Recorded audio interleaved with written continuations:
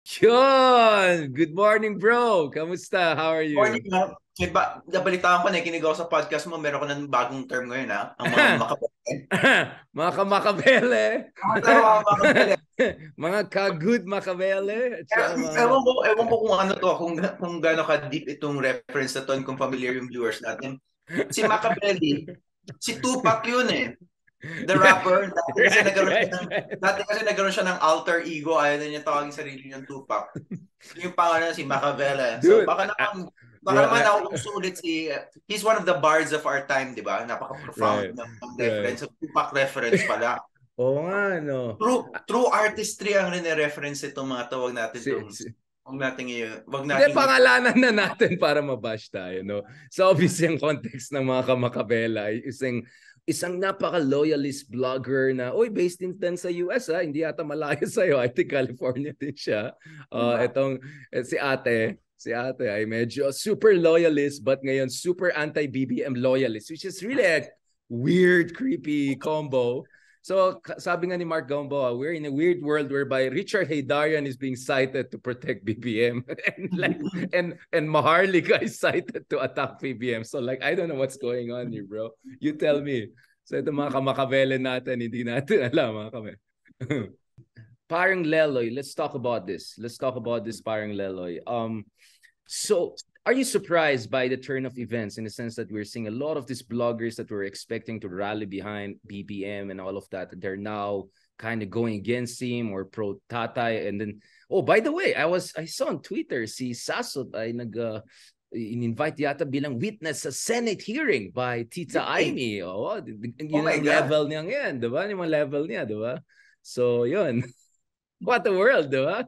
Grabe to ang titindi to talaga nito mga to. to testify on ETCA yung mga ay hindi ko alam kung totoo yan or something like that. I just saw someone parang tinatag nila bakit wala si Hidarian. Ito yung mga BBM people na pro ETCA, gusto nila andun ako para parang dude, this is weird. Like what's going on here? Like Pero alam mo, related to kasi yung kwento ko dyan is yung article ko about Ninoy Aquino, laging sinasite ng mga pro-Marcos yes. position, Yes. di ba?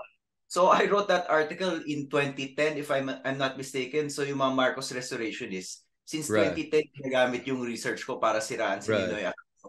Pero hindi naman nila binabasa sa proper context yung article ko. And may Right. mga Right. dilang na nagalit sa akin na sinulat ko yun noong 2010. Pero hindi naman nila binabasa yung context. Pero kasi yung article na yun, well, sorry, I'm getting ahead of myself. Pero yung article na yun, we'll talk about it later, I think comes up with incontrovertible proof na si Ninoy Aquino was really allied with the Communist Party of the Philippines Right. from from its very inception. And hindi lang naman ako nagsabi niyan, pero I just added to it because I found a couple of new State Department documents and did a couple of new interviews. Right, right. Obviously, medyo nag-advance tayo ng mag-isip, no? So, just going back to this, bro. Sorry. Yeah, yeah, no problem. Preview.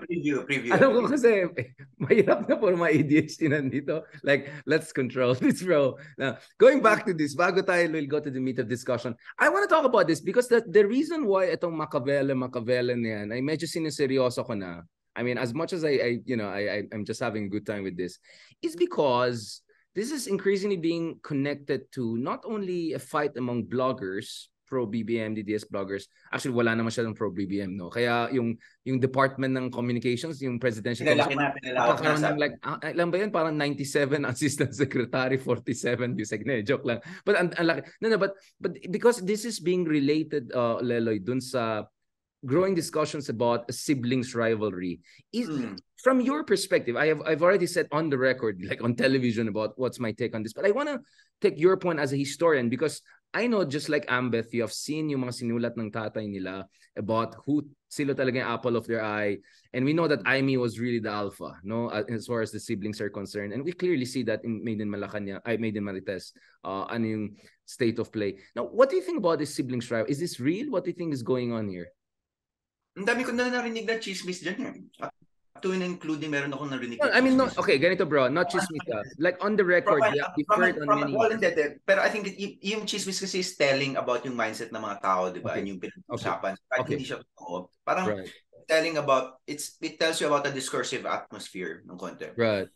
So, naman ko na narinig na chismis. Yung pinaka-interesting na chismis na narinig ko is, this comes from a reputable academic who spoke to a reputable CIA source. Jeez. Na si Apo Lakay daw, yung matandang Marcos, nung namatay sa Hawaii, namatay daw yan ng may may sama ng loob kay Bongbong. Oh. Over I think yun nga, yung parang party boy behavior, yung right. Disappointment talaga. Yung kanyang disposition, yung kanyang medyo happy-go-lucky disposition that really didn't take things seriously. The way Amy does maybe. And mukha naman talagang si Amy yung mas seryoso, and si Amy yung ano, into it. He's more into it. You know, frankly, looks like Bongbong Marcos is like more fun to hang out with, and Amy is just like kind of boring and a bit too A-type. I don't know, di ba? Pero so kung gano'n talaga yung chismis for the longest time, like kung totoo nga pala talaga yun, that's quite telling to me. And then of course, yung sama ng loob ni Amy Marcos is obviously best seen in Made in Malacanang. Right. Where, di ba? Where that notion of bongets, and bongets pa yung tawag sa kanya dun, di ba? Prodigal Bongets son as talaga. the prodigal son and the party boy who broke his father's heart. Like it's kind of very pronounced in that, you know. And then, you know, I heard this rumor also na hanggang Hawaii may sama ng loob yung matanda dun sa kay Junior. Okay, let me push back against that a little bit, bro. No, and I want to get your point of view. Of course, our common friend Manuel Quezon III, MLQ, has written interesting stuff about this, which is he has described Marcos as the last hawk, because if you look at it during the last days, last hawk, right? Remember, during the last days of the regime, no, the Marcos dictatorship, BBM was in military suit, no, naka-camouflage and all of that. And according to MLQ the third, and of course a lot of documents, he was the one who wanted the much more decisive, muscular response by the father. It was the father who actually had second thoughts. He really wanted a way out, na the exit ramp na yung hinahanap niya. But the son was kind of like, Dad, let's go for it. So I don't know. It doesn't. So parang yung argument na hanggang last moment the father was, a bit disappointed, no? But the thing is, until the last moment of the regime, it was the son who actually was stepping up to the plate. And that's what doesn't come out at all in Made in Malacanang, no? Which is the transformation of the son, no, into this kind of a strong, decisive figure, or at least an aggressive, decisive figure, which his father was. Alam mo, both could be true, and then one could be true, one could be false. Like the story I'm telling, malay mo ba kung saan nakuha nung CIA officer yun? Malay mo kausap niya si Amy, right? And that's why yung sources niya ba that impression. I don't know. This is just gossip, and of course, gossip is not evidence. Like as a historian, of course, gossip is not evidence, but you can use gossip to kind of figure out a context in what people are thinking or what people are concerned with. Pero hindi linawin natin, pag sinabi kong gossip is not, it can be used, I'm not saying na totoo yung gossip. I'm saying you can use the gossip to find out hints about what could be true.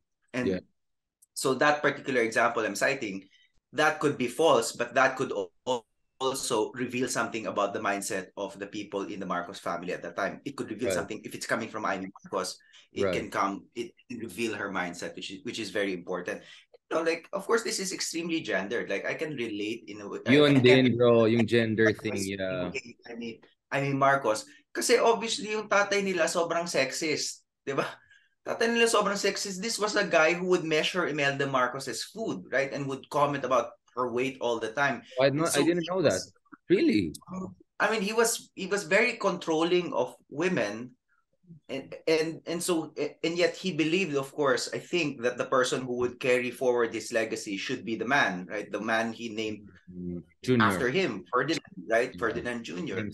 So of course, Amy is of course partly a victim, I guess, of the patriarchy of a very patriarchal macho man. This is like one of the most macho presidents we've ever had. I mean, kawawa, but at the same time, hindi talaga ako naaawa sa pamilya to, because, you got exile, nag-aaway kayo, pero grabe ang yaman nyo, tapos hindi nyo pa binabalik yung pera, di ba? So, I can sympathize to some degree, but ultimately, my God, yung mga away nyo is nothing, yung mga pinagdadaanan nyo as a family, wala sinabi. The suffering of the Filipino people and everything like that. I mean, I absolutely agree with you, Lelo, because as Adam Tooze would say, our good friend, right? Like, like something like narratives move markets. In the same way, gossips move history, right? So if there's an era whereby you have a lot of gossip about the king dying, even if it's not true that the king is unwell, that in itself creates its own political reality. No, it creates an intersubjective reality. No, kaya mahalaga. That's why I say gossips have a value in historical analysis or political analysis, for that matter. Ako naman, Richard, yeah. Itong hidwaan na itong magkapatid, how far do you think it's gonna go? I mean, meron ng marami ng legislative fights. For example, many times when nagde-dissent yung Senado, yung si Amy over the policy of her trade policy, actually, mga dissensions niya. But how far do you think it's gonna go? Nothing na political, interesting, nothing na political, mostly trade yung mga dissensions just sa Senado. Right. How far do you think it's gonna go? Okay. So I'm going to be consistent with what I'm saying. So I'm not going to say different things in different platforms because I really believe this. For me, obviously, there's first element of temperament. Amy is much more comfortable with feisty, spirited commentaries on politics, while BB is much more.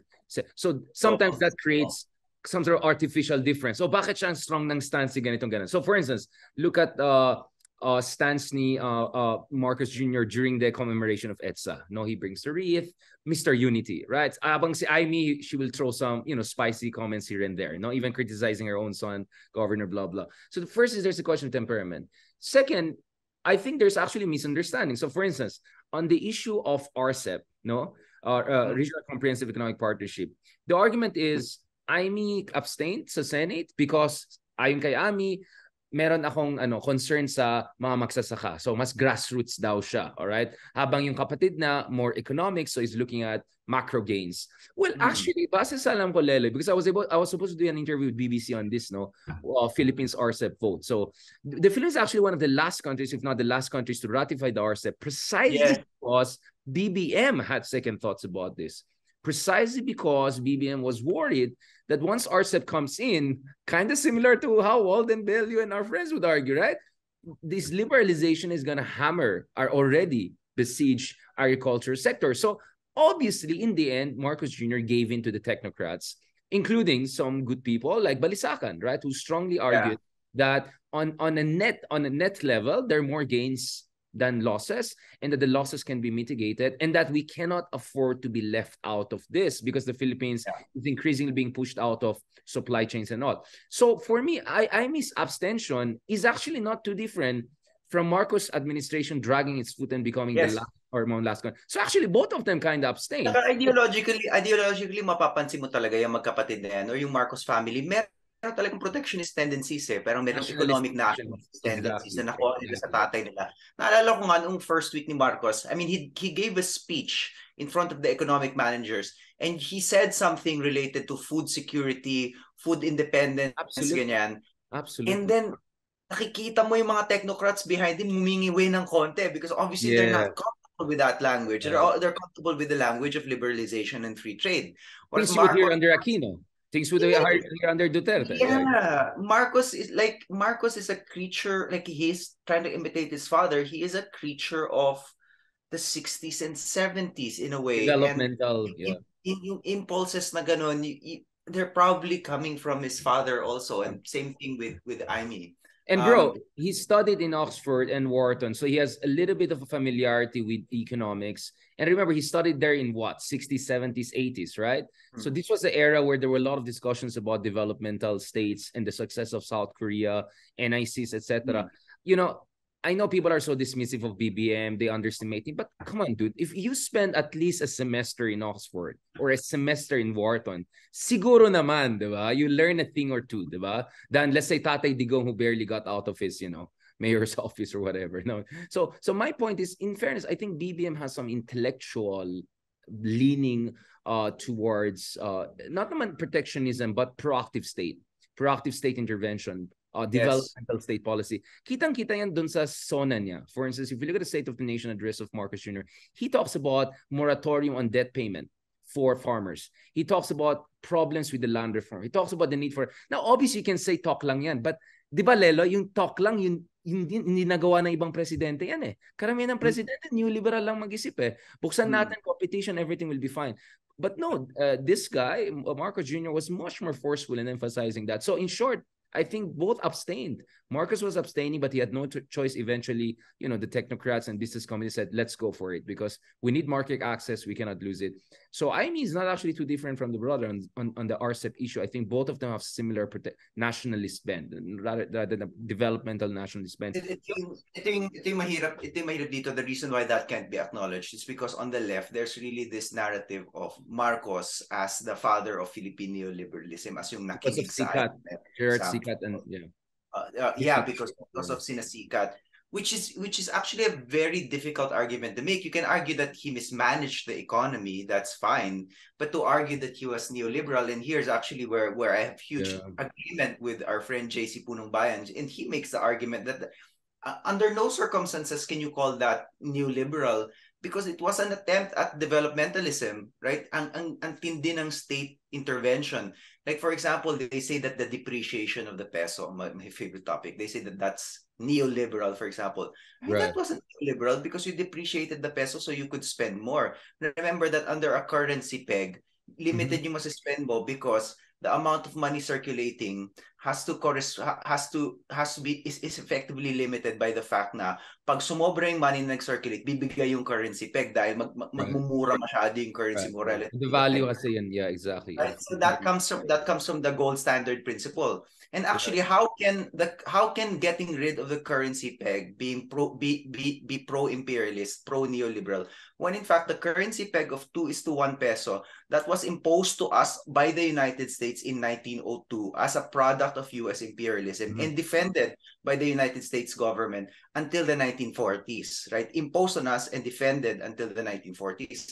So when Marcos finally got rid of all currency pegs with the US, they say that that's a product of the IMF. And I just saw that said in the newspaper by an esteemed economist like last week. And then they kind of make the argument that that's neoliberal. That just doesn't make any sense. You can call him a crook. He was. But don't call him a neoliberal because hindi talaga. It's just like conceptually wrong. And so now, of course, and so every time the Philippine nationalist left has to agree with Marcos, it's uncomfortable. Like, okay, see, who are the only two people who opposed RCEP? Risa Ontiveros and Bbm-Imee Marcos. No, Bbm-Imee abstained. Risa really abstained. Yeah, who did not vote rather. Exactly. Who did not vote for levels. Bbm-Imee Marcos and Risa Ontiveros. And you know, that's uncomfortable, but at the same time it makes sense because there is really dirigism, protectionism in the Marcos narrative. Right. But bro, actually, the reason nalaman ko Bbm-Imee abstained was because Teddy Casino on Twitter actually thanked Bbm-Imee or something like that because of that issue, right? I and Teddy had a lot of back and forth on Twitter over the EDCA issue, right? You know the usual old left arguments. So I kind of gave a more post-left argument on this issue. But on the RCEP, interesting. We all kind of agree on this. Ako ganito, bro. First of all, wow, talagang binabasa mo lahat ng mga sinusulat ni JC. I'm not updated on what's being written out there. No, pinag-usapan namin yun. And actually, you know, binasa ko naman yung libro niya, yung debunking myths. Oh, okay. Ganda naman yung libro. May access ka? Yun, eh. What is that? Is that based on his essays or something like that? Parang bilis naman. Usually books take 2 hours. 2 years, sorry. 2 years to come out. I mean, like, that was quick. Matagal na niyang trinabaho yun. Okay, so congratulations to him. Anyway, going back to this, bro. Ako, I mean, as I said, diba, I'm glad economists are doing history. In the same way, I hope people also respect historians doing economic history. I'm consistent with what I'm saying. I'm not throwing shades or anything like that. I think some people were, because I'm always sarcastic and shady, right? Literally shady now. But no, I meant it in a good way. I hope di tayo mag-turfing. You know, I'm all good for, you know, economists giving tips on how to fight disinformation and making our democracy better. In the same way, I hope the economists are more open to political scientists and historians making reason based on world-class literature, world-class authors and experts. Now, anyway, going back to this, bro, first of all, remember, neoliberalism is not monolithic. There are phases of evolution. You can even say they're like neoliberalism 1.0, neoliberalism 2.0, 3.0, etc. So neoliberalism, bro, of 1990s is different from neoliberalism of 1970s and 80s when it was just about to pick up at the expense of Keynesianism. So that's one argument. I'm not completely disagreeing with you, bro, but I'm just saying I would have a slightly different take. The second thing I would say is Marcos Sr. was kind of like Peron, right? Hybrid. mixing it up, right? Here a little bit dirigist, protectionist, here a little bit open. So for instance, I think he gave sufficient leeway to more new liberal leaning technocrats to go. Remember, what are the pillars of neoliberalism? That trade liberalization, privatization, deregulation. These are, to simplify it, no? I think all of them, Marcos, I would give him a score of 40, 50 to 60% out of each of them. So he's not a full-fledged neoliberal, but I think there was sufficient amount of neoliberal inputs. For instance, he was export-oriented industrialization, yun ang pinili niya, which is very different from what happened in South Korea. Yeah, in South Korea and all, whereby they first perfected the import substitution before they moved to export, right? So for me, I would say on the balance, Marcos was at the least 50-50, new liberal, dirigist, right? But I would say probably if we gave it more time, he would go more, probably more new liberal than we would have wanted. But I completely agree also with you, bro, that the same way that I believe on foreign policy, Marcos Sr. was far more dynamic and proactive and even successful than people recognize, right? So I had an interview with Romualdez, right? I mean, there's no one as influential in the the diplomacy of the Philippines today as Ambassador Romualdez there in the US. So we had a fascinating discussion about it. And I agree that on economic policy, Marcos Sr. was way smarter and way more unorthodox than people believe. Although I had some debate with Manong Frankie, because the late Manong Frankie actually had direct interactions back in the day when Marcos Sr. was giving briefings and all. I don't think he disagreed with me when I said, well, my thing with Marcos Sr. is I think he was a good lawyer. He was a smart politician, but I think his economics was not as advanced as Park Chung-hee and others, because Park Chung-hee really studied the Japanese case of late industrialization, late development. My sense is Marcos was not as familiar with that. So I agree with you that Marcos was far more, let's say, unorthodox and interesting and nationalistic than many of our presidents later on.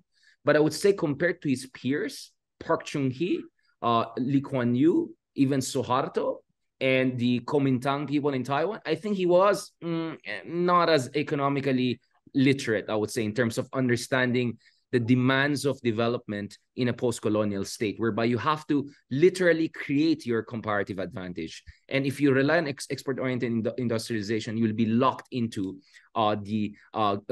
into a kind of a Western-dominated globalization game. Anyway, all I'm saying is that I'm just putting a different twist and context to it. We can have a completely different podcast, episode just on Marcos Sr.'s economic policy versus the son. But bro, going back to the question, where I believe there's a serious rift, ideological and policy rift between the brother and sister, is on foreign policy. You see, Amy Marcos heads the Foreign Affairs Committee, and from what I understand, because I saw pro-BBM people were tagging me on Twitter, inimbita pa si Saso to give a I don't know, testimony, whatever, there in Senate. No, so clearly I think Amy is much more comfortable with the Sasot way of thinking, or Tatay way of thinking about these things than with where the Philippines is heading under BBM, which is much more towards traditional allies, etc. So I think on foreign policy, Leloy, I think there is some serious disagreement there. And Amy Marcos sounds very like more sophisticated version of Duterte on foreign policy than BBM was, being much more balanced and much more appreciative and restorative towards our allies. But what I want to add here, bro, is this. There's going to be midterm elections in 2025. If Amy Marcos tops that, VP will be the least on her list, and probably she'll even consider running for the president. My sense is part of Amy wants to run for the president, really. Now, parang she feels she deserves this way more than, well, right? And kaya nga mahalaga to. Kaya nga mahalaga yung mga movies na lumalabas ngayon. Itong may din Malacanang, and then Murderer Martin, mga ganyan-ganyan. So this is part of a very systematic, not very sophisticated, but systematic communications campaign that could be related to a bid for the highest office down the road. I know it sounds crazy, but crazy always happens in the Philippines, so I'm not going to dismiss it, bro. You tell me, am I this? I don't know. Kalimutan, ang front runner pa rin ngayon, naniniwala pa rin ako, is still Idol Rafi. Oh, yeah.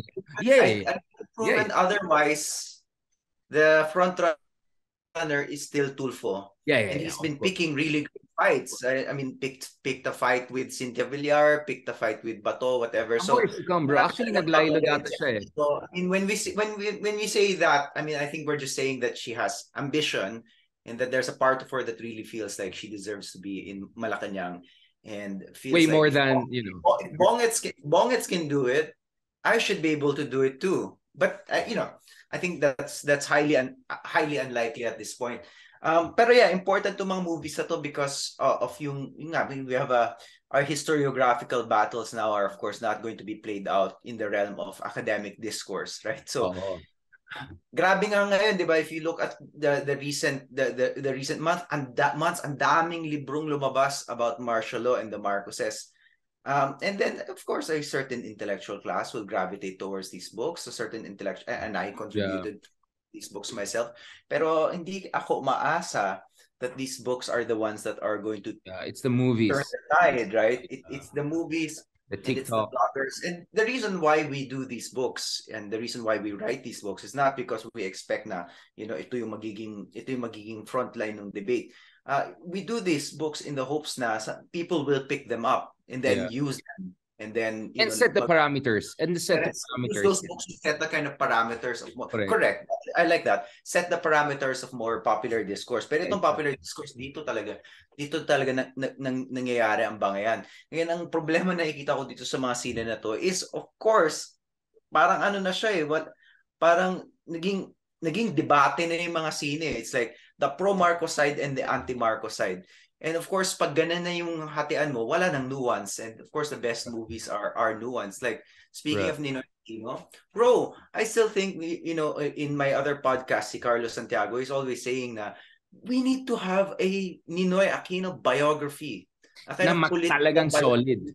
Na talagang solid at Ramachandra Guha level. Research at saka maganda yung pagkakagawa.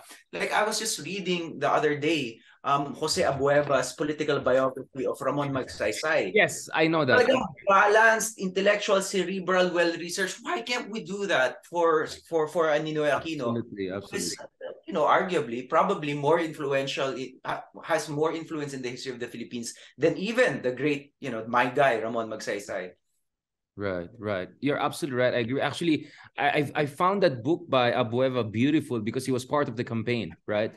So you can see the raw emotion there when he was writing this really beautiful biography, a kind of passionate but scholarly biography of Magsaysay. And you're absolutely right. I mean, for me, my hope is what we'll have is Ramachandra Goa level, right? I mean, like if you look at Ramachandra's writings on Gandhi, they're just brilliant and beautiful. And as I said, recently I wrote a piece about these parallels I see between what's happening to Gandhi in India and also to Ninoy in the Philippines. Because if you look at the case of India, for a long time, Gandhi was under attack by the left. The Naxalites, the Marxists in southern India. And their argument was that Gandhi was never really a real revolutionary.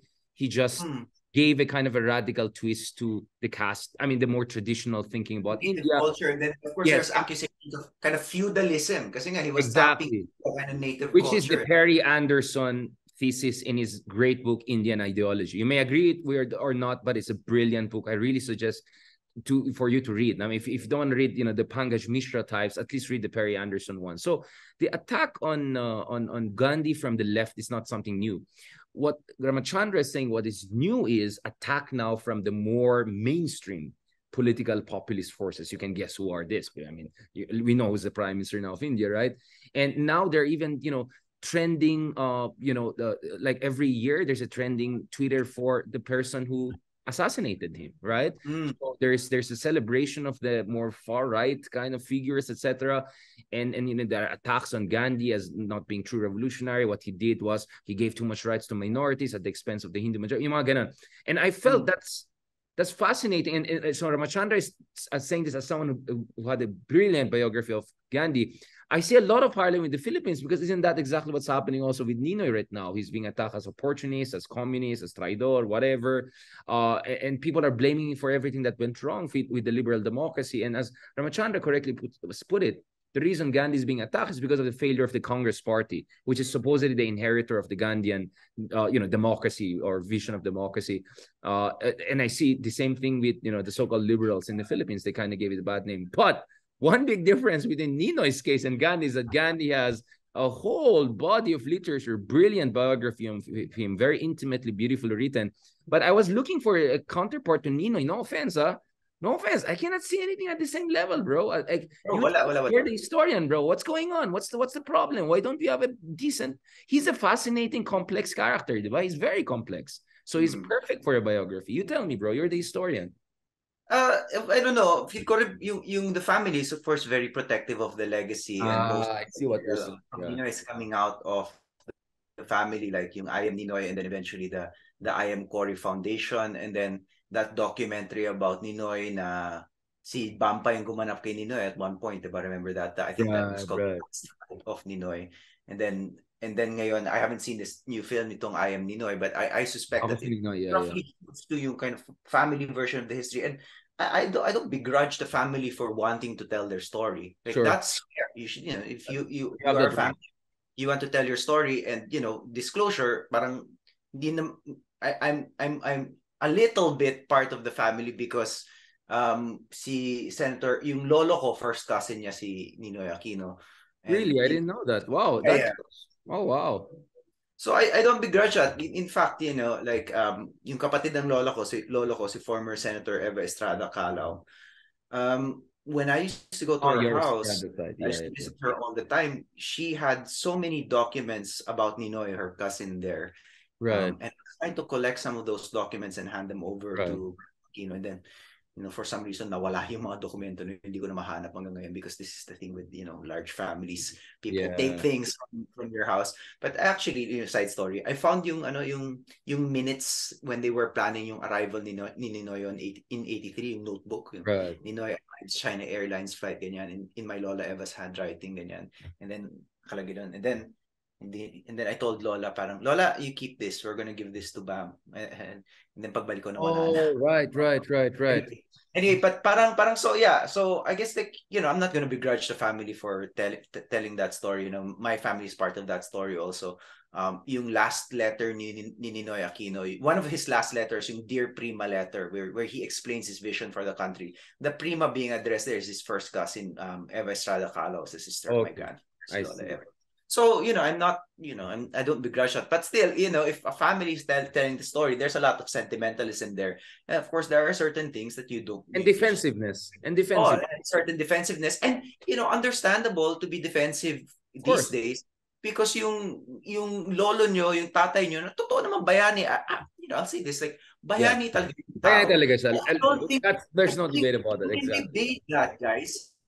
But like people, yung bayani na yun sinasabi ng mga tao na parang traidor, ganyan. Of course, you're going to be defensive. But and so the family is not going to be able to come up with that biography. But you know what? I think what a good balanced biography of Aquino does is that it in fact proves the bayani siya. Because like if somebody like me, I mean, you know, if somebody like me, I don't want to talk about myself, pero just as an example, if somebody like me who clearly is an anti-communist, who does not like the Communist Party of the Philippines, comes up with more research, showing that Aquino definitely helped fund the Communist Party of the Philippines, and I walk away saying this guy is still a hero. I think that's more powerful. Yeah, more compelling. More compelling than somebody from the family saying that, you know, the guy's a hero, right? So, I know. So that's what a good biography will do, because it will go through that past. And this guy has a really sordid and seedy past. I mean, the stuff I heard, like, is not fit. The stuff I've heard about him off the record from people who were close to him when I was doing interviews with former communists. I mean, you know, just like it's not for. It's not for public. But some of it is like really nasty, and yet I really still walk away thinking this guy's a hero. Yeah, okay. The way I put it is, I call it the maleficent genre, right? Like, you know, like like a semi-anti-hero that in the end is still admirable, right? Someone complicated, or I rather put it as a kind of Nick Joaquin-esque A Question of Hero, right? I think we can have a new version of A Question of Heroes a la Nick Joaquin, and then discuss our 21st century. Speaking of which, the closest thing you have to a good biography of Aquino's of Tarlac by Nick Joaquin. Exactly. That only covers until the 70s. Exactly. So that's it. I mean, for me, my approach to Nino would be, you know, I'll call it the Question of Heroes approach, right? For me, I think, what makes Nino very inspiring is the redemption Not that he was ever saint, because as you know, I interviewed for his movie ako si Ninoy si Vince Tanyada. Of course, we discussed about his his work with the family, how we came up with the script and all. He said, sinabi na on the record yan, di ba? Oh naman, may pagka-trapo side naman yung younger years niya, di ba? Like, he was the youngest, among the youngest senators, etc. He was highly ambitious. But for me, what makes him really special is how yung arc of redemption niya, how in his more mature years and twilight years, you really see a sincere transformation. Now, of course, I know you're not a religious pious person, but for me, I appreciate also his piety, because that was, for me, I saw it as a humility on his part, not the opposite that we know. Kind of surrender, exactly. Sweet surrender. Exactly. And that got me. Like, there's something special is happening here. And of course, his final hours before he was assassinated, he almost had a deja vu, or he almost had the premonition of that. And I actually got a message from someone who was there in the airplane.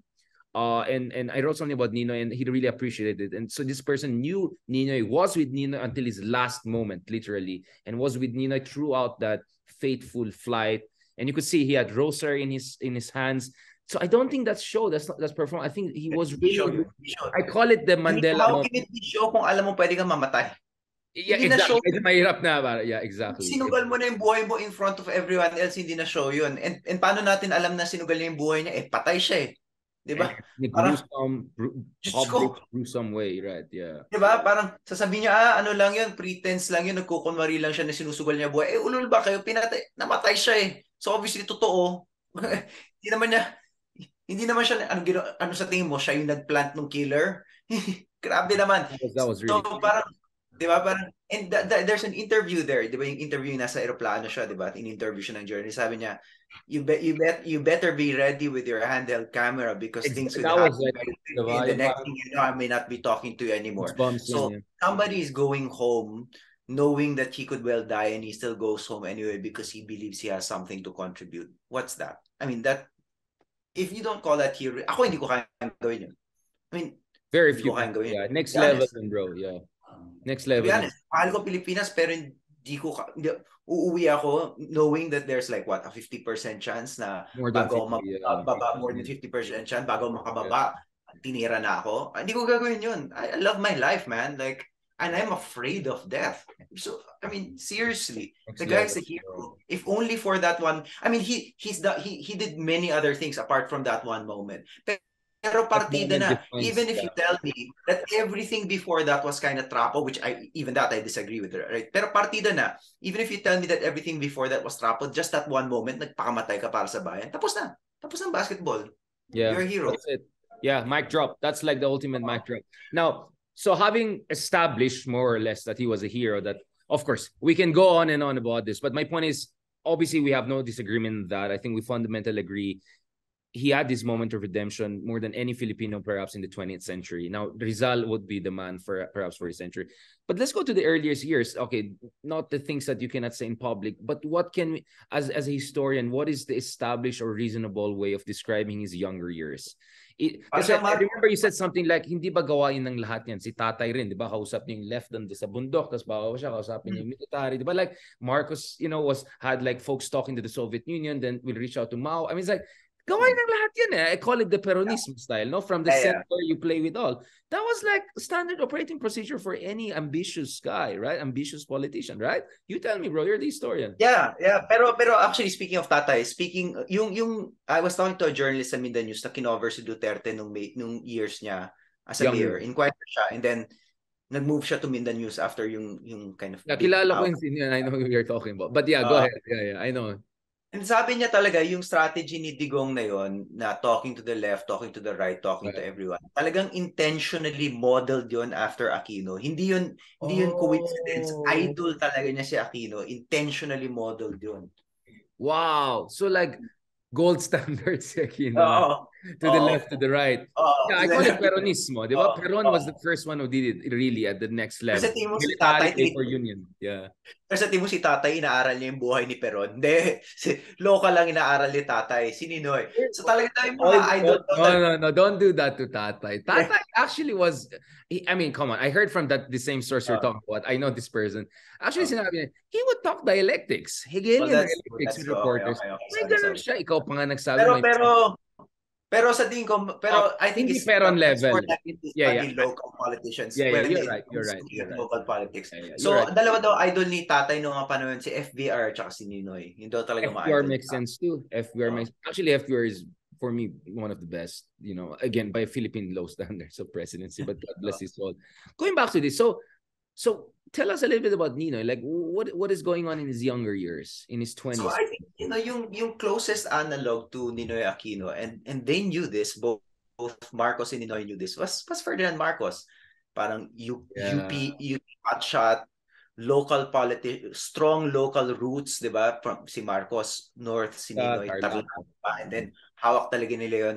Charismatic politicians, guapo, both dated Imelda Romualdez, di ba? Rosa. Oh, yeah, that was a creepy. Okay, yeah, that was like weird. Diba? Yeah.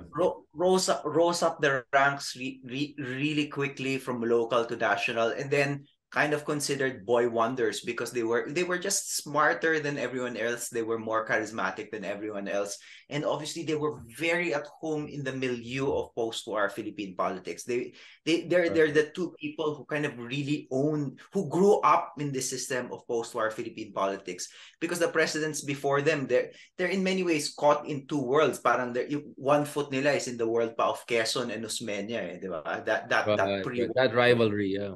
Yeah, pero ito si Ninoy at si Marcos, their feet are firmly placed in the post-war milieu, and they master it, right? And they know this, and that's why the rivalry is so intense, because they see each other, they see themselves in each other, and tawag pa nila sa isa't isa si Brad, di ba? Because pareho silang upsilon yan. And so, meron sense sila na, whatever it takes to get to the prize. And the prize was, of course, the president. And only one can win. And yung initial galit talaga ni Aquino kay Marcos was really, Brad, nakuha mo na eh. Bakit mo babakuran? There are people waiting, di ba? So, ako dapat yung next. It's really supposed to be. Yeah. And so in a sense, that's why he becomes the head of the opposition. That's why he's willing to do anything to essentially, become president. And that's why, for example, si Commander Dante Buscaino, right? Head of the NPA. So yung CPP yung Maui CPP in the mid to late 60s, wala namang army yan, di ba? Right. They're just a bunch of students from UP who are very idealistic, but they're students. They don't know how to fight a war. So they need an army.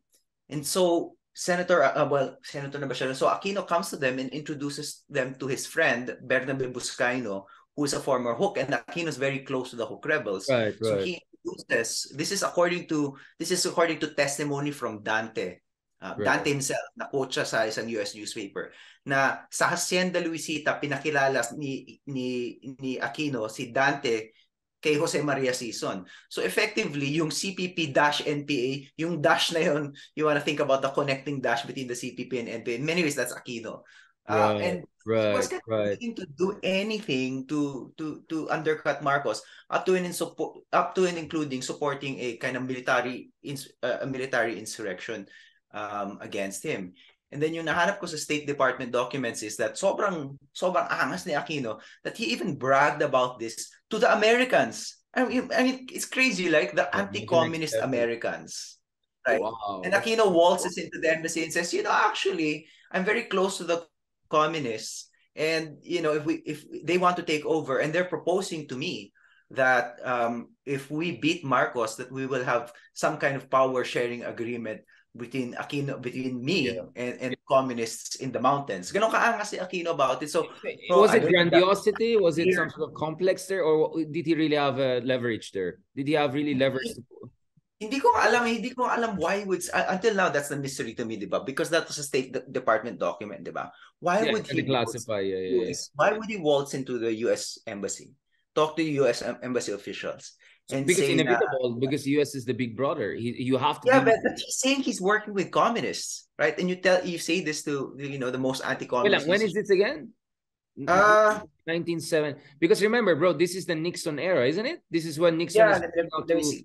to yun nga, kasi for me it makes sense if this is the Nixon Mao era of this is where when Kissinger is reaching out to Zhou Enlai and all. So US was not monolithic too, right? They were also playing their own, they were also waltzing with some communists against the That's big right. communist threat, right? Which is the Soviet Union. So I don't know. For me, I think Aquino being a smart 1970, guy. 1972, Brad. Oh, bro, So exactly. This is the Mao here's Nixon detente era. so Come on. here's the quote Yeah. in private from that. This is a telegram by U.S. Ambassador Henry Byro to the State Department, and he says, in private conversations with two embassy officials, September 12, 1972, Senator Aquino You want said to that put on that on the September screen, 7, bro? You want to put that on the screen? uh, You can screen share that. padala ko na lang sa'yo ito yung document ko that's gotten me into I so can much make it trouble. co-host. This is for purpose of those people who are watching us. Sige, ito. Yeah, you want to put it on the screen? Yeah. Bigay ko na yung link sa'yo. Or you can just So, screen share, bro. Yeah. Okay. yeah. So, anyway, in private conversations with two embassy officials, Ninoy network with everyone. he had met with Season and several other members of the ito yung Communist sinulat Party mo nun, di ba? Central Committee in a suburban house in Makati. At that meeting, he was presented with a proposal to join. Right. Let's see. To join a broad opposition part of the Liberal Party, CPP-ML, and other radical groups. He did agree, however, to provide the CPP-ML with statement of broad principles on which he invited their comments with which he established the basis for further future cooperation. So here's this guy going to the U.S. Embassy saying, I'm trying to establish future cooperation. Crazy, right? It's like, lakas ng loob. Audacity. Oh. Yeah, audacity. That's the perfect term for that. Well, in a way, aren't heroes also anti-heroes or just like audacious, crazy guys at some point, right? Until they mature. I remember Carl Jung said something like, ego is the royal road to enlightenment, right? So like Carl Jung comes to my mind, like itong audacity, yabang, and then at some point he goes into the spiritual transformations. I already have if you want to write a biography, I'm already giving a arc of how to put it. Carl Jung, right? The royal road, ego is the royal road to enlightenment. So pero Brad, alam mo yung, I think na napagtanto ko, we're very, we don't necessarily think that the family version of history should be the end all and be all. Pero yung arc naman ng family history, tama naman yun eh. Tama naman yun na meron siyang ambitious, nagsimula siya an ambitious politician, nagkaroon siya ng spiritual conversion, nagpakamatay siya para sa bayan. That essential arc is true, is 100% true, di ba? Absolutely. It's the details that will diverge. Yeah. So just to wrap up this episode, because we can go on forever, I'm sure the Ninoy issue will come out later. In fact, perhaps we can do an episode of Marcos Ninoy, kind of the whole Batman, Joker, whatever you want to put it there, juxtaposition there, or Batman, Superman. No, I mean, going back to this, what is your understanding of, okay, how can you make, I don't want to use the word cool again, but how can you make the new generation, how do you think, what is the best way for the new generation to truly appreciate the legacy of Ninoy? So that we can have someone like Ninoy for the 21st century. We had Rizal for the 19th century. We had Ninoy for the 20th century. I think our country definitely needs at least one version of that for the 21st century, right? If our country is going to have any chance to move in the right direction. Or maybe you don't believe in heroism at all. You don't think we really need it for this century. I don't know. You tell me. I'm just thinking like, okay, this is it. Now, how do we move forward for the 21st? Yeah. Pwede mauna ka? Yeah, I mean, I actually, I wrote something about this, diba, dun sa column ko, because, I was quoting Ramachandra Guha, diba, who said that, if you look at it, for him, he said, the desertification of Gandhi has been aided by the hypocrisy and misconduct of the Congress Party, which is the closest analog to our Liberal Party, which dominated Indian politics throughout the post-war periods. Even as their, quote, politicians ostentatiously wore homespun cotton while promoting cronyism and corruption. So, I mean, as I argued, well, Ninoy is being unfairly blamed for all the shortcomings of countless self-described liberal politicians who perpetuated a culture of incompetence and corruption while singing praises for the Aquino family. You can just name people. I'm not going to do that. So, and this is why my argument is, thus, to fight disinformation and to honor Ninoy's legacy, it is first and foremost important to discard the very elements that undermine the Filipino people's faith in liberal democracy and what Ninoy stand for. And the best way to fight disinformation is to acknowledge widespread disenchantment with deracinated liberal elites and reverse decades-long political adulteration of Ninoy's ideological legacy. Thus, beyond toxic self-righteousness and election result denialism, what we need is a genuinely progressive movement for democratic transformation. I'm not sure I'm really answering here, but I'm at least giving a general blueprint of where we... I mean, I'm not answering in terms of tactics. Bro, ang galing mo Kasi yung peroration mo, ang ganda-ganda ng ending, pero you still found a way para makabanat sa Google Trends. No, come on, bro. No, they're not that important. Election denialism, effectively. Nabanatan mo na naman ng Google Trends. Bro, I have friends. I have very close friends of mine. I have an awkward time dealing with them because whenever BBM comes up, suddenly it goes into like, hindi naman nanalo yan. Tapos, and then I have to start, I mean, like, let's not just talk about it. So no, this is not about this person and that person. I'm having an issue with some very good friend of mine who I've been good friends of. We have been good friends. These are US-based friends of ours, Filipino. Na, you know, they're very invested in strong alliance and pushing back against China. But this denialism thing, this analytics, blah, blah, it's creating problem for me even with some of my good friends. So, medyo personal na siya sa akin. No, medyo personal nga rin sa akin. So, actually, I pointed that out because I don't know how to answer your question either, pero I know where to begin, which is, kailangan merong realism. Kailangan hindi pwedeng hero worship. Hindi pwedeng worship. Hindi mo, ibang bayani sa Diyos. So, you can't worship Aquino. And then, of course, you need to be able to live also in the gray areas, even as you recognize your ultimate principles. Because if we don't live in the gray areas, then we just place ourselves into silos and everybody thinks we're super unreasonable. And this has to include like giving credit where credit's due and criticizing ourselves when we make mistakes, and of course criticizing our heroes when they make mistakes. So that's the blueprint, essentially, a kind of independent thought that is still grounded in ultimate principles. So I don't know if that makes Aquino cool, but that definitely makes cool is a little bit more reasonable. Yeah, exactly. I mean, a fair appreciation of the martyr's legacy. Ikaw, do you have an advice on a closing note? Do you have an advice to whoever is going to be the biographer of Ninoy? Like, what is your advice as a historian in terms of what is a legit Ninoy biography is going to look like? And maybe if you have an advice to the Aquino family, you know, because who knows, maybe they're also listening to us. You never know, right? I got to know apparently an Aquino grandson is teaching in UP right now in policy department. Yeah. No idea about that. Of course, technically, you know, Aquino grandsons are my third cousins. Oh, exactly. Here we go again, diba? You never know. Maybe they're listening. Yeah. Yeah. What's your advice as a historian, aside from being there are examples of authorized biographies that are nevertheless even-handed.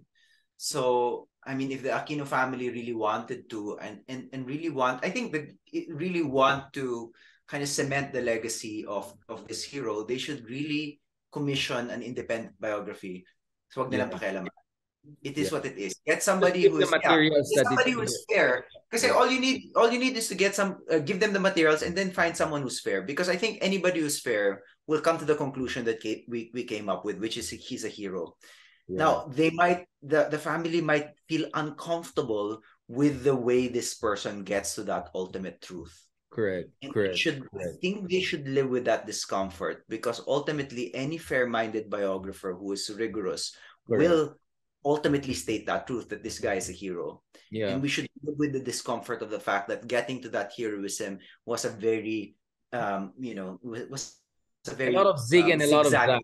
Yeah, a lot of zig and a lot of zag. We thought exactly the same thing. A lot of zig and a lot of zag. Yeah. Absolutely. Thank you very much, Leila. I really appreciate it. I think this is an episode that was really in the making. I think and the time has come, I think, in the context of the EDSA commemoration.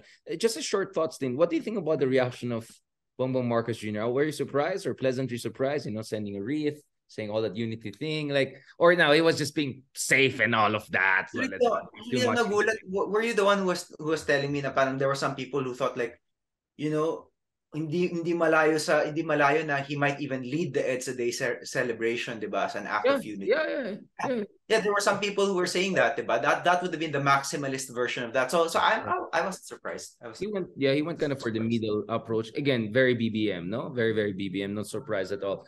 Thank you very much, bro. I hope this will just the beginning of more real scholarship and discussion on Ninoy, because I think Ninoy's legacy is still living with us, and it still can live. And the reason I talk about that is because recently Anwar Ibrahim, no, of Malaysia, was also in the Philippines. He was in my college. We conferred a new honorary degree on him, and he's someone who's a Filipinist, right? He loves the Philippines. He knows a lot about Philippine history. He went to Rizal, Luneta. He knows a lot about Ninoy. He called him a martyr. He wrote about him. So I don't know. I think this is the right time when even foreign leaders like the Prime Minister of Malaysia is someone who's very interested in the legacy of Ninoy. Yes. Maybe we should pay also more respect to our own heroes when foreign leaders are also doing that. And Anwar is someone who knows what he's talking about. He went through a lot before he became the Prime Minister. God, yes, we can have a whole different episode on that. And I hope a part of me hopes like Anwar siguro told BBM, i-release mo na si De Lima, di ba? Parang yung nangyari, nangyari sa akin yung mga nonsense sodomy charges, mga ganun. All right, bro, let's keep it here because we have to do an episode also in Japan, Secret History of Philippine-Japan relations. We have to really do this bago tayo mag, ohayo gozaimasu and sayonara. Thank you very much, bro. Talk to you soon. Yeah.